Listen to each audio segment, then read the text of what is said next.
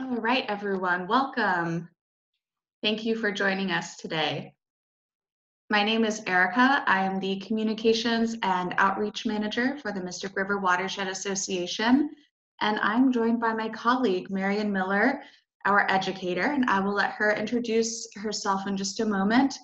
But quickly before we begin, I just wanted to introduce you to Zoom if you are new to the platform. There is a chat box on your right. So if you have any questions or comments, feel free to type that in and I will get back to you as soon as I can. I will be on the webinar the entire time. Additionally, if you have any questions after the webinar, feel free to email us or message us on Facebook.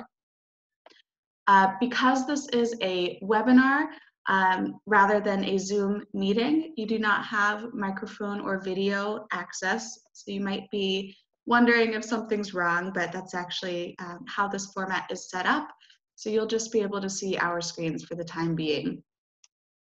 So just to make sure you see the chat function, how about everyone that's on, type in the city or town that you are watching from today.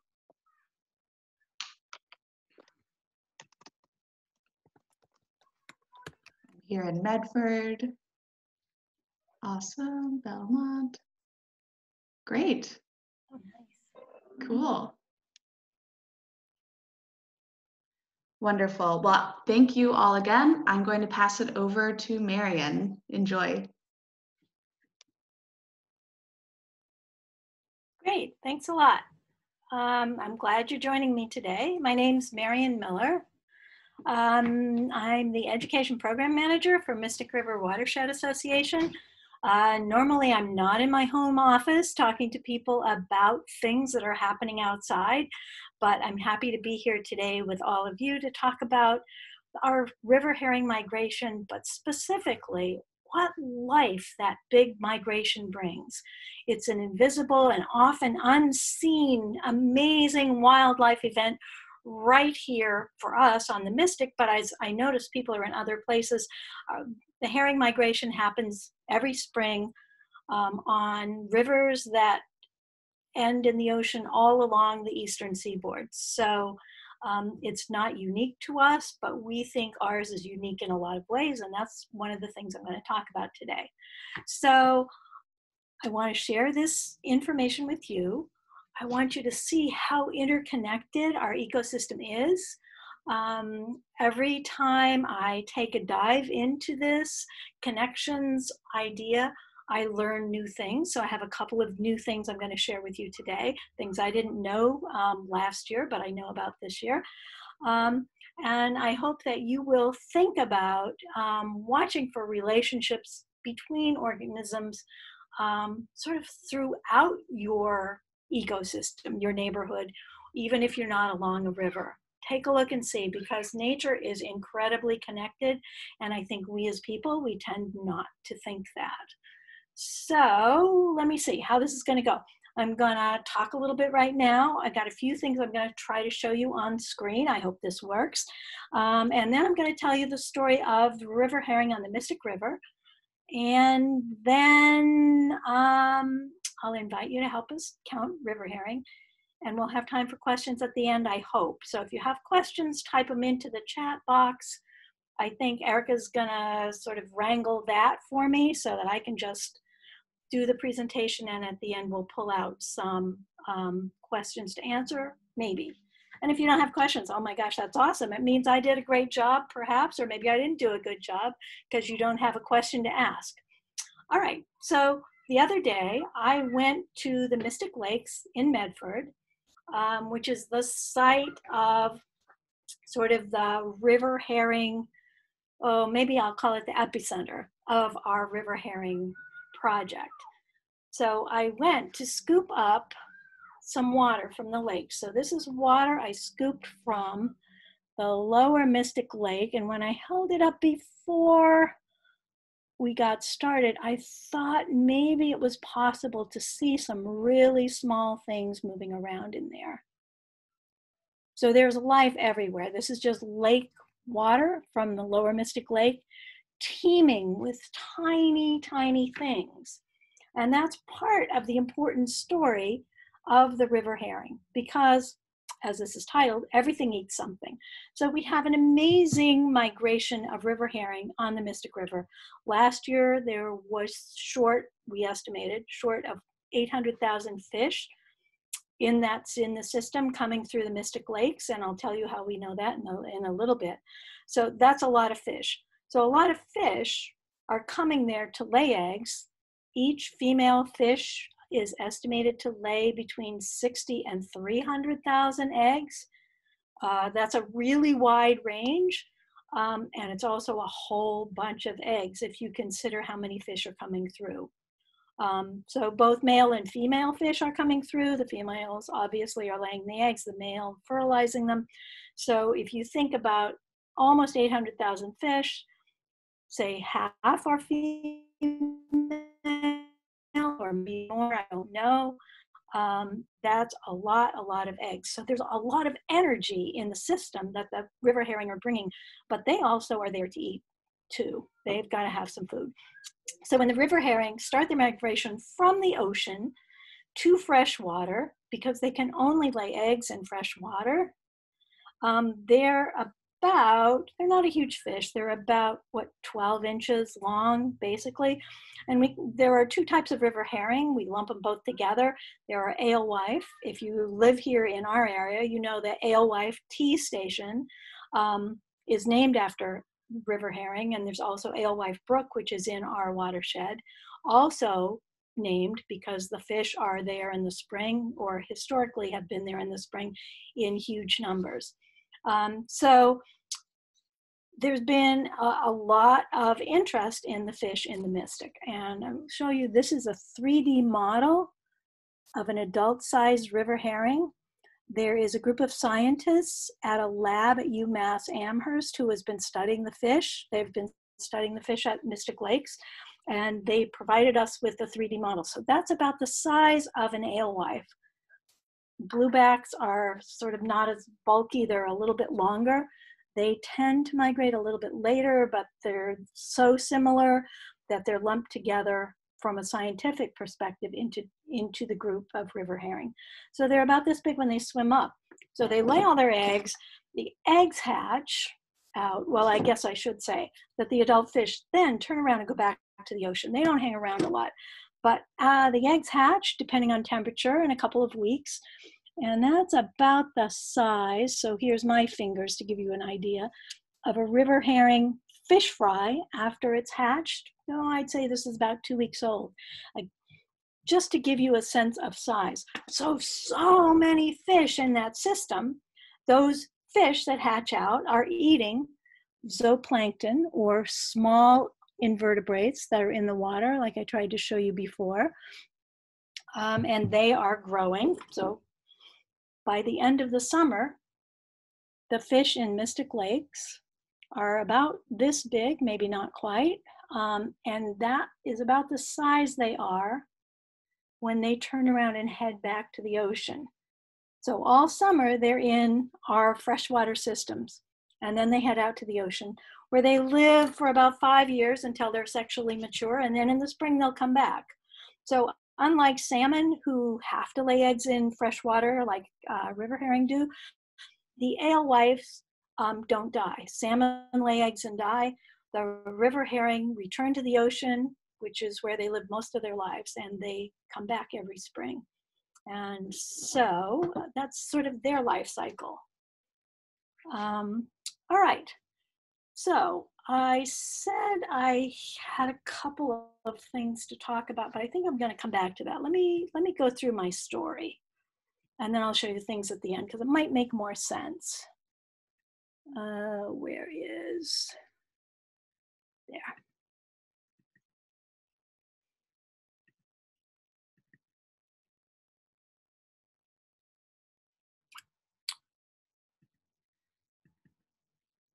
Oh my goodness. Just when you think you have it all, I can't expand this. There it is. Okay, slideshow.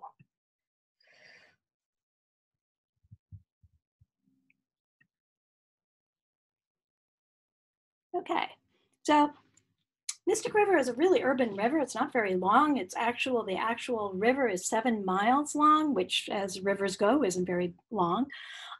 This is a view from Medford, and you can see the buildings of Boston in the background.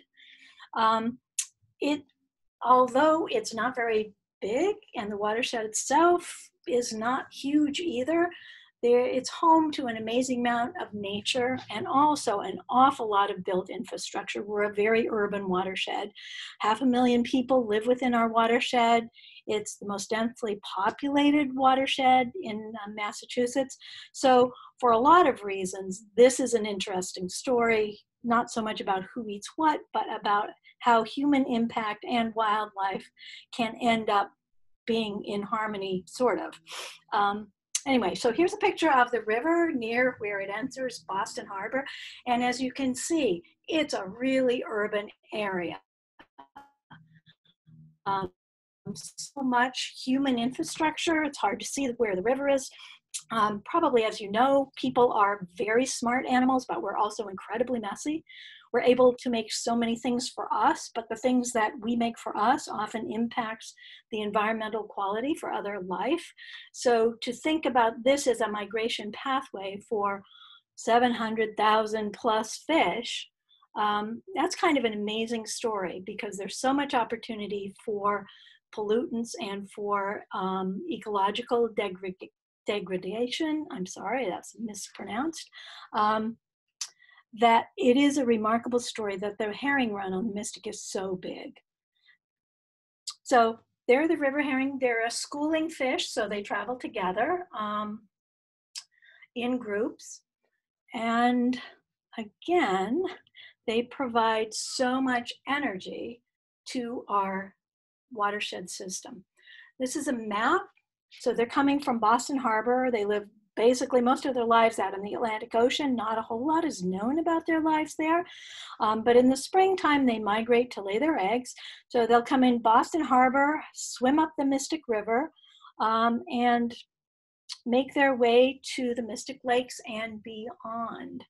Now, you might notice on this map, there are a couple of barriers, and that's kind of an important thought because it really is barriers to the migration has led to sort of a decline, a big decline in fish populations. If the fish can't get access to the river because dams are in the way, or if the fish can't use the river water effectively because it's polluted, those are two reasons why populations were dropping.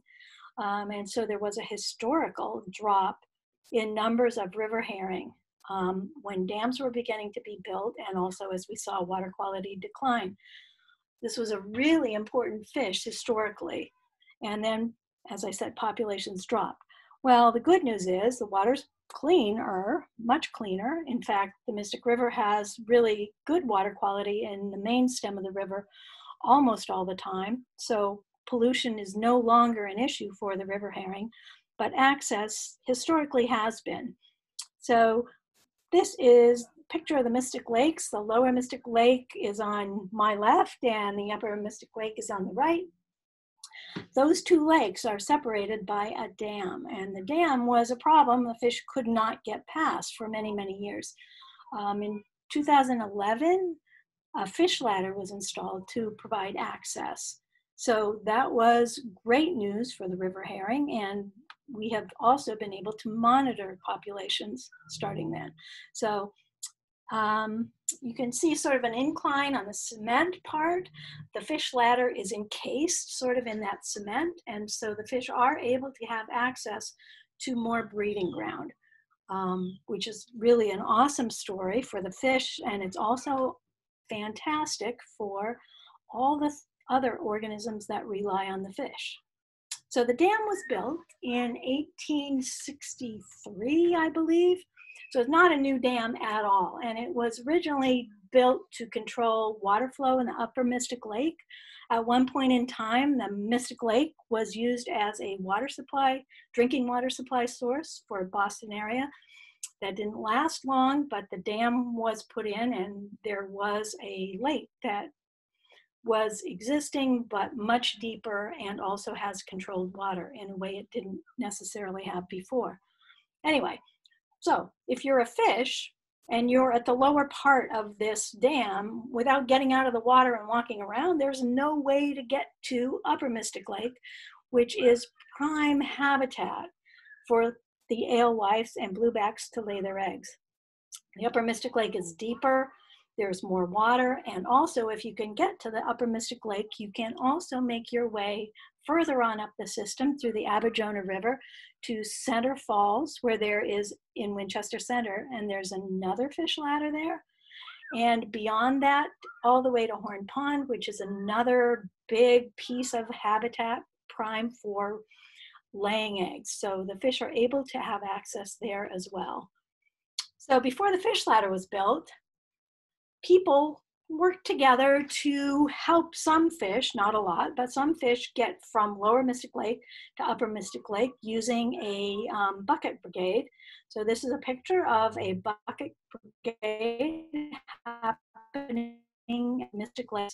I'm not sure when this was taken. I would say maybe late 70s, early 80s, maybe beyond that, but that was one way to help the fish get over. They could return to the ocean going down the spillway, but they couldn't swim up into the Mystic Lake, the Upper Mystic Lake, over the spillway.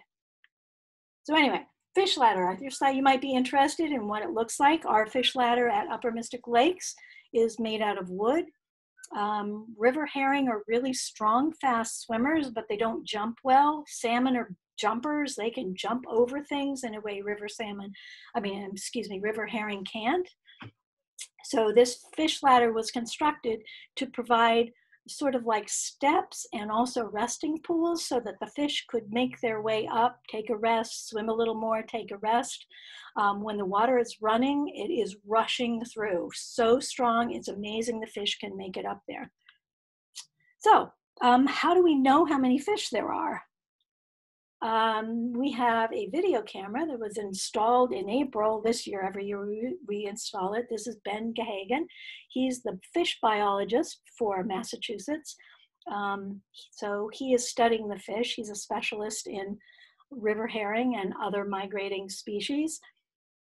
So there he is putting in the video camera. So that's how we're keeping count. I'm hoping that you will help us count fish, because we certainly need that help. Using the video camera, and I'll show you a little bit more about that. Okay, so river herring come through the fish ladder. There they are at the end. And here is a picture of the Horn Pond Fishway. So it's not an official fish ladder, although there will be one going in, and the fish are able to swim up over the rocks to get to Horn Pond. And you look closely, and there's a picture of a fish at that Horn Pond spillway last week. All right, so the fish are there. We're paying attention to the fish. Scientists are very interested in the fish, but the fish are also bringing so many other animals. So here at Horn Pond at the dam, the fishway is right in front of us. Great blue heron is hanging out, just getting ready to have a fish dinner. So everything eats something. Herons in particular are great fish eaters. Blue herons, enormous birds. I hope people have seen them before. They look prehistoric to me. They're amazing. So they're one of the many birds that are there because the fish are there. Pretty cool to see. Other birds that also are eating the fish, there's a cormorant, the dark bird, that has a fish in its mouth, hang out around when the fish are running, when the herring are in the river, just waiting for a river herring dinner. They eat other birds, they eat other fish as well. And the picture with the tree in it, you might be able to see the outline of black-crowned night herons hanging out in the tree. That's another type of heron, the great blue heron and black-crowned night heron, who are certainly around, that's their call, when the fish are running. The day that I took this picture, this was last year, there were 4 in the tree, you can't see the other 2, and there were maybe 5 or 6 other night herons just around the edge fishing for fish. for me, it's amazing to see. I really enjoy watching the birds looking for dinner. So we also see bald eagle in the Mystic. They're fish eaters too. So it's not unusual to see a bald eagle fly over. I have yet to see one grab up fish, but I've seen pictures that other people have showed me that they saw the eagles grab the fish, which is great. So some other fish that also eat the river herring, the night herons I already told you about, herring gulls. So herring gulls are seagulls, I guess I would say, but they're specifically herring gulls, and as many animals do, they have a name that tells you something about their behavior. So if you're a herring gull, one of the things you like to eat is going to be herring. So they hang out and grab up river herring, often as it's coming out of the spillway. I think, the circle of life is cruel in many ways, but there are an abundance of river herring, and river herring is a prey species. Many species eat the river herring, and so that's how it goes. Everything has to eat something. Another unusual bird is a grackle that also eats river herring. And grackles are small birds, much smaller birds, that take herring that have not made it. So there are a lot of fish. Some fish die. They don't make it all the way up or all the way back. And there are birds and other animals that eat the fish that are dead. And the grackles are one of those fish. So those are adult stories, adult fish stories. But when they hatch out and there's so many fish fry in the system, there are millions of fish swimming around, which provides food for other animals that that aren't as big as great blue heron. They're not as big as eagles, something that would have to eat something smaller. So the smaller fish are food for an abundance of animals. So many turtles, frogs, let's see, what else was I going to say? Oh, so many smaller things. Sometimes raccoons will be fishing. They could catch a relatively small fish on the edge. Mink, otter would eat probably not the small ones, but the bigger ones. So there's incredible circle of life. I want to show you these American eel, which also eat river herring. These are young eel. And eel have kind of an unusual life cycle too. They have to have fresh water and salt water in order to be able to live. River herring is something they eat, so that's a good thing. The American eel are born in salt water. They have to hatch out of eggs in salt water, and they spend most of their life in fresh water or brackish water. These were from the upper Mystic Lake coming through the eelway there. So they were making their way from the ocean to the Mystic Lakes to live their lives, and there's plenty of food when they get there. So I said a lot of scientists are interested in the river herring run in the Mystic, and not only do birds and mammals and amphibians eat river herring, but a lot of fish also are using river herring as a food source. So this group of scientists from Rockefeller University came last year, took DNA samples of the water there at the Mystic Lakes, and they identified these 17 different species that were there. Some, because of river herring migration, they would have followed the herring up the river. Largemouth bass, striped bass are all fish that eat the river herring and would have followed them up. In the ocean, there are many fish that people depend on that also eat the river herring in the ocean or in the Boston Harbor. Cod, haddock, bluefish, striped bass, all of those fish eat the river herring. So they are really important species to us as well as to the ecosystem in general. So scientists, again, are studying these, a group of scientists from UMass Amherst were studying what the fish eat in the river. In the lakes. So they were gathering samples to look for what feeds the fish. The fish eat zooplankton, which are small animals, like I showed you before, in the water. Rotifers, which is the long, skinny one. Daphnia is the plumper one, are two things that are found in abundance in freshwater systems, the Mystic Lakes and also. The bottom of the lakes are kind of sandy, rocky. And when I sampled, I found Daphnia and oh my gosh, I've forgotten the name of that one. That's very silly. And also in the samples, I found a water mite, a side swimmer, an aquatic worm, flatworm, and also I picked up some freshwater clams, but I put water mussel because that's a really interesting story about river herring. So I'm going to get out of this in a minute. This is a video I hope I can show you. This is a side swimmer just in the water that lives amongst the rocks. Is very small, less than an inch big, and let's see if we can see it swimming. So fish food for sure. This one on the right, there's a tiny water mite that maybe you can see moving. There were hundreds of those in the small sample that I looked at. So I thought that was pretty interesting. Again, has to be good habitat for the fish or the fish wouldn't be there.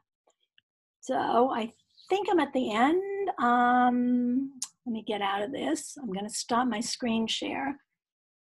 And I am running out of time, but I wanted to show you this. So I talked about freshwater mussels. So there are clams and mussels that are in fresh water. And there are mussels, particularly the eastern pond mussel, that rely on the river herring for their life cycle.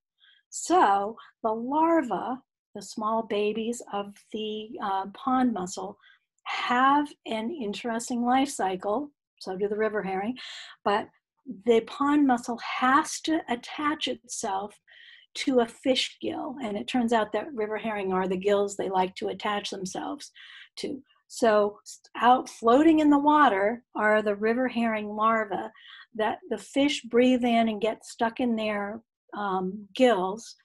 The fish swim up to fresh water, and the mussels at some point dislodge and grow in the system, which is pretty amazing, like totally amazing. They're also an endangered species, which I thought was interesting. River herring are a protected species in Massachusetts. The pond mussel is a protected or an endangered species. So there's a connection. The pond mussel has to have the river herring in order to complete its life cycle. I wanted to show you that something that eats mussels and freshwater clams. So I found these freshwater clam shells right in the Mystic Lakes. I didn't see a mussel shell, although our water quality scientist, Andy, has found some. So there's an animal that's in the system. We see it all the time. And maybe you've seen it too, muskrat. Muskrats are herbivores. Well, not total herbivores, they're omnivores. They eat plants, particularly the plant stalks and the plant roots in aquatic systems, but they also eat mussels and freshwater clams. And that's one sign of the muskrat is if you find a cache or a bunch of shells just left sort of together, you could say, well, that's a sign of muskrat because they eat so many. So the pond mussel relies on the river herring and the gills, and the muskrat also is a consumer of freshwater clams and mussels. And so there's this connection in that way. Let's see, I guess since I've been going and going and going, I should probably end here other than to say that, and I'll take some questions if there are any, say that we really rely on citizen scientists to help us keep count of the river herring. The river herring are super important to our ecosystem. There are connections throughout our ecosystem to the river herring. They provide so much energy, and also even for people to just watch the herring come through. If you're not a fish person, then there's the birds to pay attention to. If you're not a bird person, there's the aquatic invertebrates to pay attention to. If that's not you ringing your bell, there are amphibians and also oh my gosh, I'm blanking out how crazy. Otters, mink, and other animals to keep an eye on. So I guess I'll go to questions. Erica, do we have any? All right, we had one question about can people fish for herring? So you actually touched on them being a threatened species. Yeah, in Yep. Massachusetts, they are species. So even though the numbers have recovered, there was a point where the numbers were so low that the state of Massachusetts banned fishing, harvesting, they're calling it, of river herring. It used to be when the populations were so high, people could scoop up the river herring right out of the rivers with nets. And actually, they were used for a lot of different things, including fertilizing farmland and also baiting lobster traps. So for a lot of reasons, they were important, but they're now protected because their population had dropped so extreme. Now that's a little less true, but because they're an important species for things that we eat, like the bluefish, cod, tuna, other fish, they are still listed as protected. So right here in our own like urban watershed, river herring are protected, bald eagle are seen and are protected, American eel are protected, the pond mussel is endangered. We think of these things as exotic, but here they are right in our own backyard. Awesome. Let's see. I don't think we have any other questions. Okay, well, so I could say a closing word then. Great, perfect. Okay, so this was kind of a quick herring tour and everything eats something kind of tour, but I was going to encourage you to go out and look and see the connections there are right in your own neighborhood. See what's eating what. Plants are being eaten by insects. Insects are being eaten by birds or other animals. All of those are happening right in front of our eyes. If you know that's happening, if you understand that ecological connection, and if you value it, that's awesome. Share it with other people. If you get down to a river, any river, but we're partial to the Mystic, keep your eyes open, especially in the spring. There's life in there that's invisible unless you take a stop. You stop and take a look. So I guess that's it for me. Thanks, everybody. Awesome. Well, great. Thank you, Marion. That was really interesting. All right. So I just put in the chat box the Mystic Herring website. So Marion mentioned that's where you can go online and help us count the river herring with our underwater fish cam. And we've seen several days in a row now of over 20,000 fish going up the fish ladder a day. So they are here, and we definitely can use your help getting an estimate of the migration. Also, we usually celebrate the river herring migration every year with a big event, a 5K and paddle race with educational opportunities.